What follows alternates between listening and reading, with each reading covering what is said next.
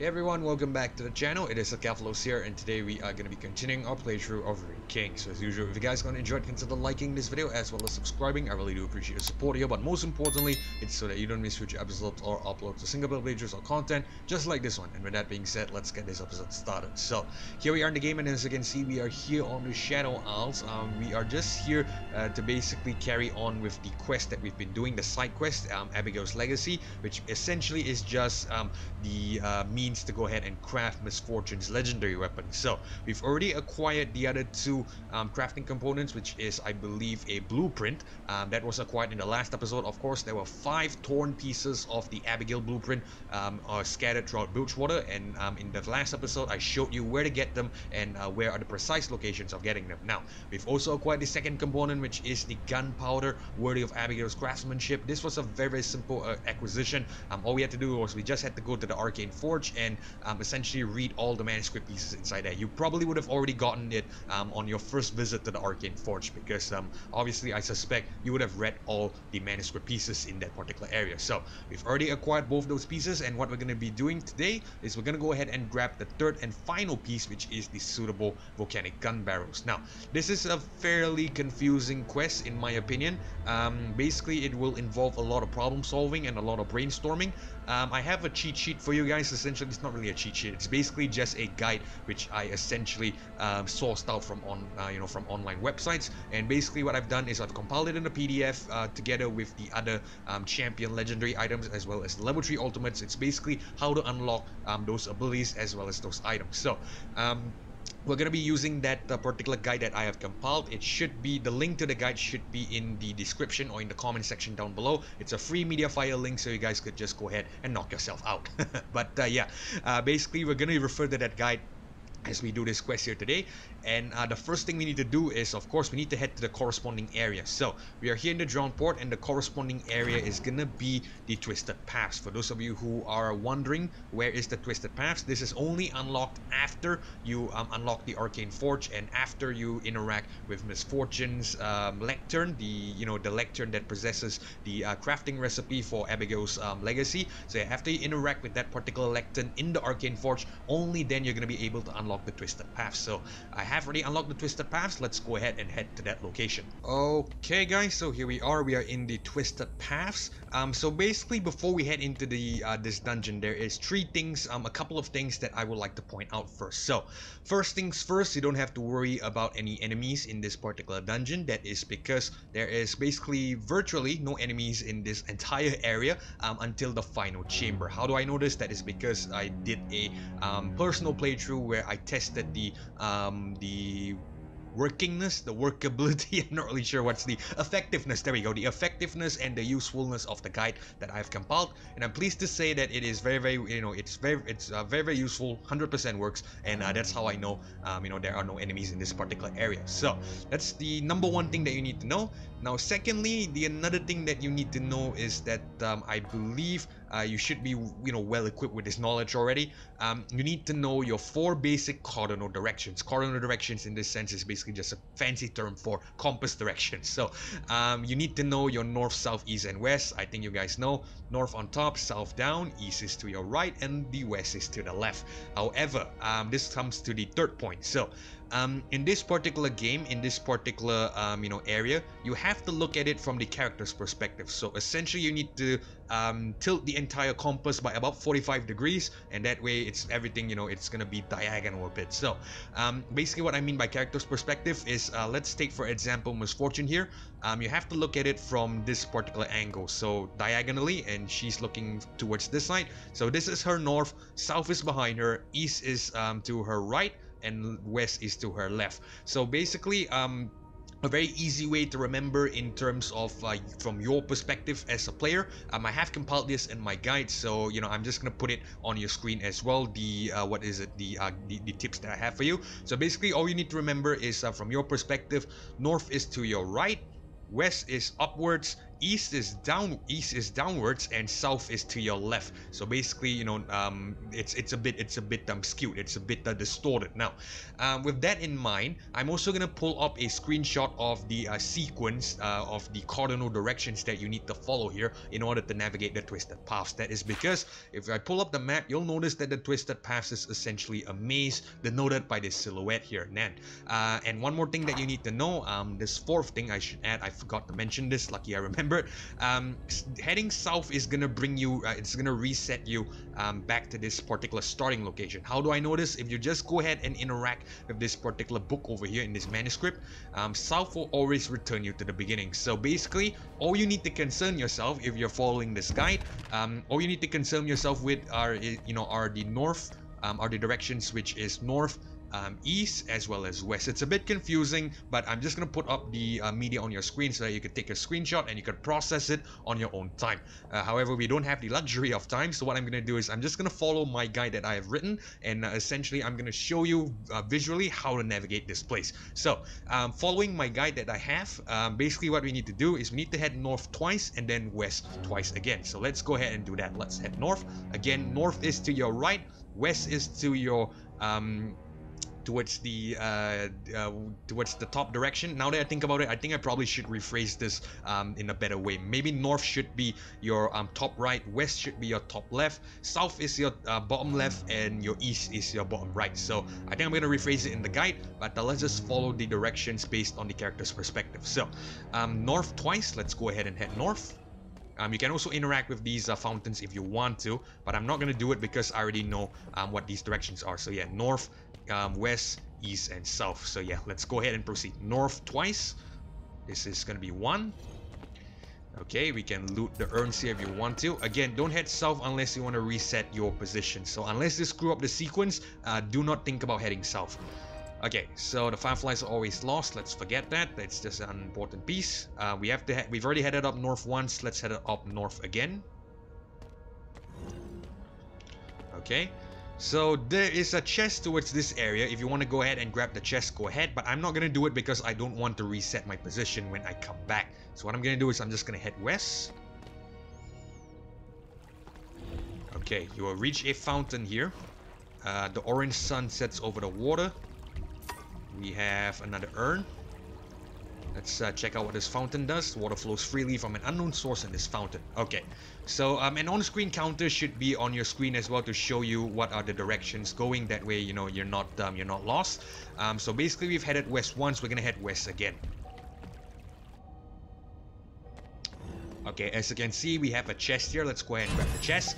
Now, here is where it gets a little bit tricky. Okay, so if you follow my guide, I'm gonna pull up the screenshot again so that you guys have a clearer picture. You'll notice that I say after the second west, we have to head back east. So basically, what this means is, you know, in theory, it should cancel out the progress that I made. So basically, we didn't need to head west a second time into this particular chamber. However, this is where I highly recommend that, you know, I'm still a bit confused on this part about, you know, myself personally, but my recommendation is, you know, just do not fight the do not fight or contemplate the the instructions that has been given. Just follow it and you should be able to get where you want, you know, where you want to. So we've already headed west twice, and the next direction is to head back east. So let's go ahead and head back east and see where this takes us. Okay, so as you can see, when we head back east, it brings us to a different area entirely. So this is why I say, do not fight the guide, just follow it to the letter and you should get where you want. Okay, so coming back east, the next thing we need to do is we need to head up north, so this way. Alright, there's only one direction here, let's head east. We have a manuscript piece here, let's read this. Fireflies are always lost. Okay, this looks like the same area that we've headed to before, but let's go ahead and head north. Alright, and as you can see, this is a different area. So, to my understanding, if you headed down this way, there will be a chest over here. If you want to go ahead and grab the chest, go ahead and grab the chest. But when you want to head back, you have to head south, and it's going to reset the sequence, and you have to restart again. However, because I'm not interested in the chest, we are just going to go ahead and carry on with the dungeon. So the next sequence is to head west. Alright, we are back in this fountain again, but what we're gonna do is we're gonna cancel out this direction. We are gonna head east one more time. And as you can see, we are in a different area with a different fountain. Okay, let's go and interact with this. Water flows freely from an unknown source in this fountain. Cool. Alright, so let's not fuck up the sequence. Let's continue with north. And you'll see that we are in a different area with a broken fountain. The dry river bed was in otherwise verdant forest. Okay, we can interact with this fountain as well. The fountain is dry. Alright, so the next order is to head west. Let's go ahead and head towards this side. Alright, we have a chest at the end. Let's go ahead and quickly grab this. Okay, so the next thing we need to do is we need to head east 3 times. So let's go ahead and just head towards this way 3 times. So once. Back to the fountain, it's okay. One more time. 2. Another dry fountain. Let's ignore it. It should be the same thing, the same text. The fountain is dry. Okay, let's head east for the 3rd and final time. Okay, so we are here in this particular room with the chest. Let's go ahead and grab it. Now we have to head west again, so let's go ahead and head back. Alright, and we're gonna be able to head north now. As you can see, we are in another room with another fountain. Let's go ahead and head west again as the sequence. Another dry fountain. Let's go ahead and backtrack and follow the sequence. We're gonna head east one more time. So essentially cancelling out this direction. Okay. It is telling me we have to go west again, so let's follow it. Again, it looks rather ridiculous because we are just following the how do I say it, a sequence that basically cancels out each other. But trust me, just follow it and you'll get where you need to go. So what we need to do is we need to head east one more time. Again, I know it looks ridiculous, but just follow the sequence and you'll get where you need to be. Okay, so now we're gonna head north. Alright, and there we go. So this is where we need to be, which is of course the final chamber. So for those of you who are following the guide, success is basically denoted by this teleporter pad here, as well as this this door that you should be able to unlock at this stage, you know, having completed Precious Dungeon where you got the Crimson Amulet. So let's go ahead and interact with this particular door, and you should be able and we should be able to head into the next area. Use the amulet to remove the ward. Okay, let's head through. Alright, so this will bring us to another puzzle. We are not done with the problem solving here. So, this is a very interesting one, and this will require a little bit of, very good deduction. I'll tell you why in a second. Let me just go ahead and interact with the 2 statues here, just to give you an idea of what to expect. So the first statue here, the first humanoid statue, will say each time you fail the trial, the solution will change, okay? The second statue here, one of the statues always lies, 2 of the statues always tells the truth. Alright, so let's go ahead and head into this next area. So first things first that you'll want to note is that there are 3 dog statues, if you will. I'm not really sure what you call these. I'm just gonna go with dog. But yeah, basically these 3 statues are what these two humanoid statues are referring to. So basically, out of these 3, 2 of them are telling the truth, 1 of them is lying. Just to recap what it says again, just to be sure. Yeah, 1 of them always lies, 2 of the statues always tells the truth. Alright, so that is one thing to note. Now, one thing to say is that if you guys fail this particular segment, do not worry. That is because I'm just gonna tell you in advance what you're gonna do. So when you get the solution from these 3 statues here, all you're gonna do is you're just gonna head through the doors in a particular order given by those statues. Now, if you fail that particular order, do not worry. What's gonna happen is that you're just gonna have to restart this particular puzzle. You're not gonna be sent back to the beginning of the dungeon. You don't have to navigate the maze again. You're just gonna have to continue where you are from this particular location. But per se, if you are not that comfortable and you still want to make a save, go ahead and do it, no harm done. But basically you're not gonna have to restart from the beginning. That's my point. Okay, so let's go ahead and just quickly read through what each of these these three statues have to say to us. So to my understanding, in this particular location, there is no set and predetermined solution to this. That is because essentially each statement that these three statues are going to give are going to reset each time you fail, as per the sage earlier says. And if I'm not mistaken, that whoever is lying is also going to reset. I'm not really sure about this. I haven't really tested it out, as many times as I would have liked. But to my understanding, out of the 10 times I've tried, I think they've always reset, who is lying and who is telling the truth. So, without further ado, let's just go ahead and take a look and see at what set of statements I have. And per se, if you're having a little bit of trouble in this area and you have the same statements like mine, you can just follow the solution if if I get it right. So basically, I'm gonna try to help you with the solution for this particular set of statement that I'm about to receive. Okay, let's go ahead and check in with this first statue here first. Written at the base of the door of the statue name is Anekyo. A disembodied voice enters your mind and whispers, Kadenskar tells only the truth. Enter the northwest door last. Okay, so Anekyo is telling us to enter the northwest door last, and he also tells us that Kadenskar is telling the truth. Okay, let's go and check out the second statue. Written at the base of the statue is the name Belevros. A disembodied voice enters your mind and whispers, Belevros tells only the truth. Enter the southwest door last. Okay, so Belevros himself claims Belevros tells that he's telling the truth, and he tells us to enter the southwest door last, which basically conflicts with Kadenskar telling us to enter the northwest door last. Alright, sorry, Anekyo telling us to enter the northwest door last. Okay, let's check out this final one, which I presume is Kadenskar. Written at the base of the statue is the name Kadenskar. A disembodied voice enters your mind and whispers, Anekyo tells only the truth. Enter the west door last. Alright, so looks like Kadenskar claims Anekyo is telling the truth, and Anekyo claims Kadenskar is telling the truth, while, Belevros here claims he himself is telling the truth. So this is very, very interesting because we do not know who to follow here. Okay, let's go ahead and use a little bit of logic deduction, because again, like I said, these solutions are gonna these statements are gonna reset each time you get a different set of solution. I'm just gonna go ahead and try to solve this one for you. If not, we'll go ahead and attempt a different set. Okay, so Kadenskar here says that Anekyo tells only the truth, and he's telling us to enter the west door twice, right?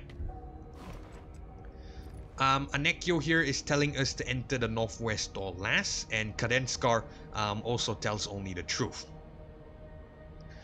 Okay, so taking that into consideration, Anekyo is vouching for Kadenskar. We're just gonna go with A, B, and C. So A says C is telling the truth, and C also says A is telling the truth. Now B is the only one, saying that he himself is telling the truth. And going off what we know from the statue earlier, which said that only 2 statues are telling the truth, I'm gonna go ahead and guess that A and C are telling the truth, and we have to enter the northwest door last, and at the same time, we have to enter the west door twice.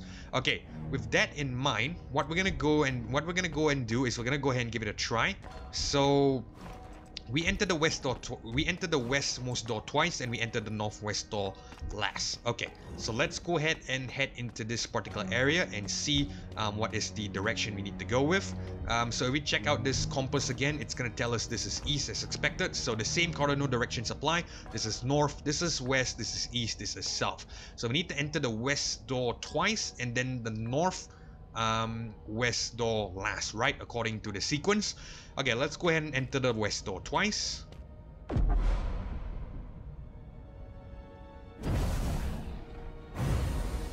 Okay, so another thing to note is how we know that, if something works is that the torch here will light up, and essentially, you get to carry on. If you have essentially failed the test, you are gonna have to restart back at that particular puzzle area, the 3 docks area, and basically they're gonna give you a new set of statement. Okay, so west door twice. Let's go ahead and head west one more time.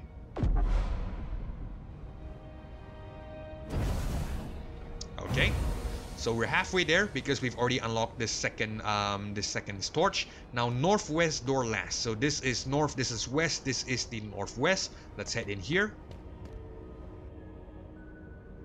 And there we go. So we are in the final chamber. Now, this is where we are going to encounter another enemy, which I believe is going to be a fairly tough battle in itself. Level 25, we have the 4-level advantage, so we should be fine.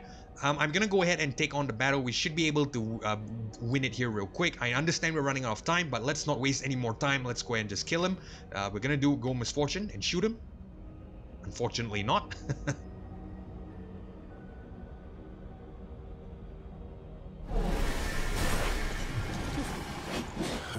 We never stop.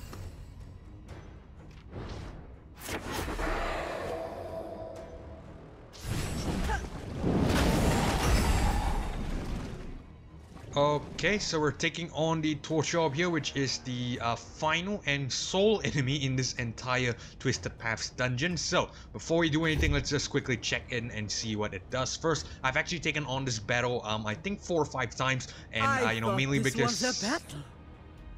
Okay, thank you, Alawi, for the for reminding us what we already know. But yeah, I've taken on this enemy I think about 4 or 5 times before this episode, mainly just to go ahead and, you know, like I said, I was just testing the effectiveness of the guide, and it works. So in the end, I thought, you know what, might as well take on the final enemy just to see what it does. So anyway, the Torture Orb, there is one thing you need to know here. Let me just go ahead and read through its abilities first before I tell you what it is. Penitential Gaze applies focus gaze, drawing all single target attacks to target champion for 3 turns. Break Spirit deals moderate magic damage and stuns a champion. Does not apply stun immune to target. Okay. Collective Punishment deals moderate magic damage and stuns each champion. Does not apply stun immune. It is also immune to stuns itself, and it has just applied focus gaze, focusing all single target attacks on the champion afflicted with focus gaze, which is Misfortune. Now, this is what I want to talk about. So, I am not really certain what the focus gaze actually does. That is because, going off the statement that has been provided here, let me just reread it again. Applies focus gaze, drawing all single target attacks to target champion for 3 turns.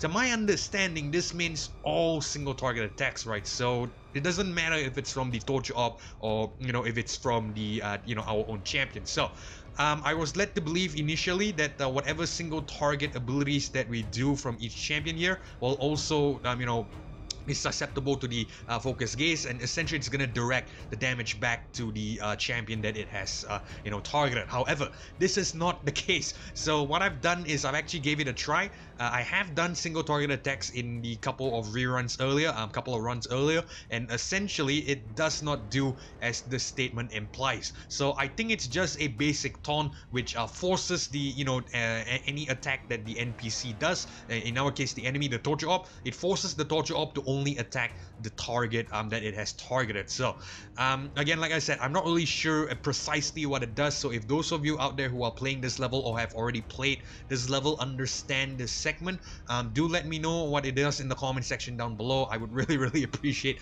some help clearing it up. But regardless, we are just gonna take him on here. So what I'm gonna do is, since we open with Alawi, let's go ahead and do a Tentacle Smash.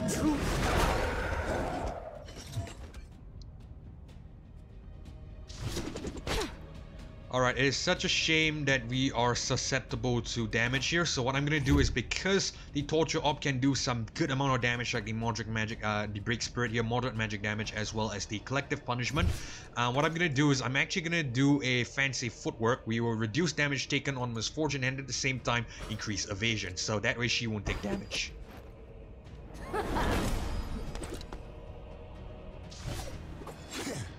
Alright, with Pike here, let's do a Carve.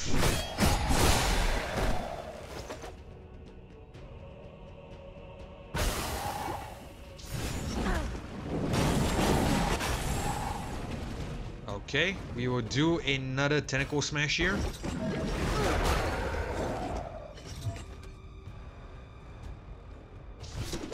Let's do the same thing with Misfortune. Let's get another stack of Strut. We will do more fancy footworks. Chances of evading the attack goes up. We're just gonna want to try to see out the the penitential, the focus gaze thing here, so that way we won't take damage. Okay, let's go ahead and do another Carve. Wow, all 3 hits were critical. We get Ignite and Poison as well. That was wonderful.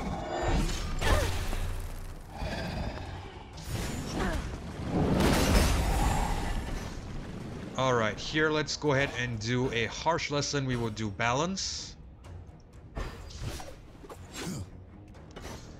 And what we can do here is, I think we're gonna do a marked target. We can do a bone skewer, but we don't have bleed on the torture op yet. So I think we're gonna do a marked target just to see if we could get a sunder, and maybe we could get a bleed. That, you know, that way we could do the bone skewer in future. Are you even trying?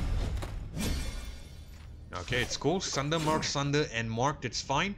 Not the greatest, but it's still okay because a carve will make sure he takes more damage.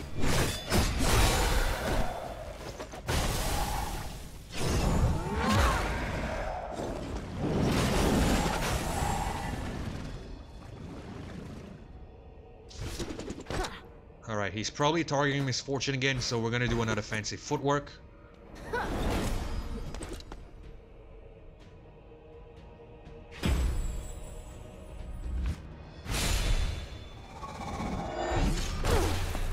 Smells like gunpowder. Okay, so what I'm gonna do here with Pike is, since we have the ultimate ready, we're gonna do it to the depths. Deep.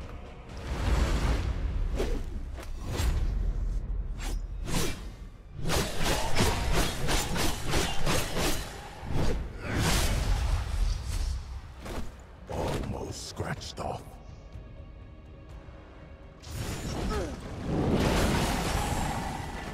Alright, again, another tentacle smash, just to build up some overcharge. We're not gonna use mana for this battle.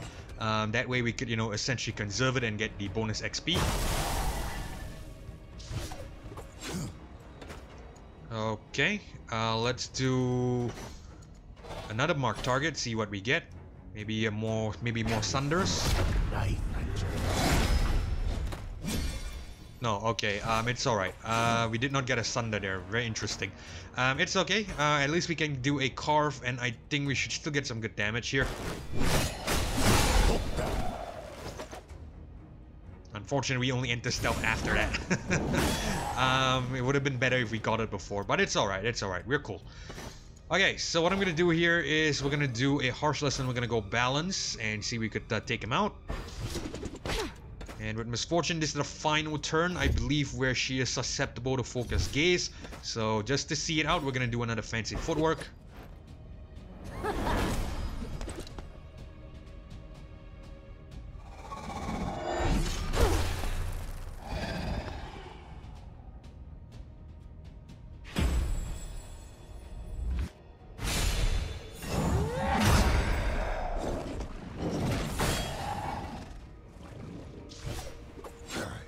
I might just try to, you know, play for a full health finish. So maybe what I'll do is I'll see if I could, you know, play a bit shakily, you know, play a bit loose and basically just, you know, get a couple extra turns in. That way we could have Alawi do a Grace of Negakaboros and possibly bring Misfortune back up to speed. So with that in mind, let's do another carve here. He never dulls. Let's see who he targets. Okay, he targets everyone. Collective punishment. Alright, in that sense, okay, I tell you what, let's not play for a full health finish. And, you know, I think we should still get like, some good amount of XP. Let me just go ahead and try to kill him. We'll do a tentacle smash here. Or actually, I might have screwed that one up. I think Alawi has an ultimate that actually heals up everyone. Okay, you know what? It's okay. It's okay. We still win here. Let me just do a carve and just kill him. It's all right. We don't get the full health finish, but it should still be a good amount of XP. We are waiting.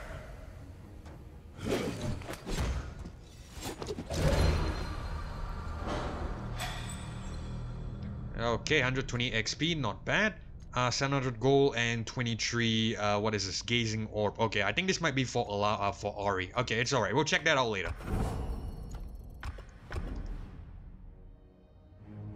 Okay, so that's about it. So that is the only and final enemy done in the entirety of the Twisted Paths. So to get the volcanic gun barrels, all we have to do is we just have to loot this big chest over here.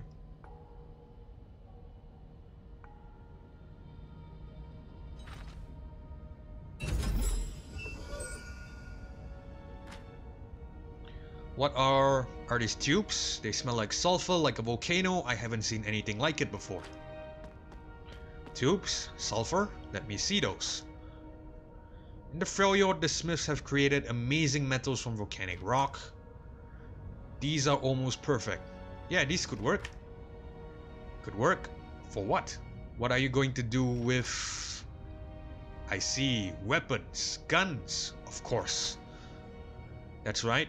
Guns. More specifically, gun barrels.